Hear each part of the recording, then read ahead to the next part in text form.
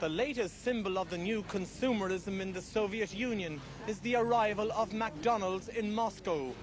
Who would have thought it 5 years ago that the symbol of American capitalism, McDonald's, would have its biggest outlet in the world here in the centre of Moscow?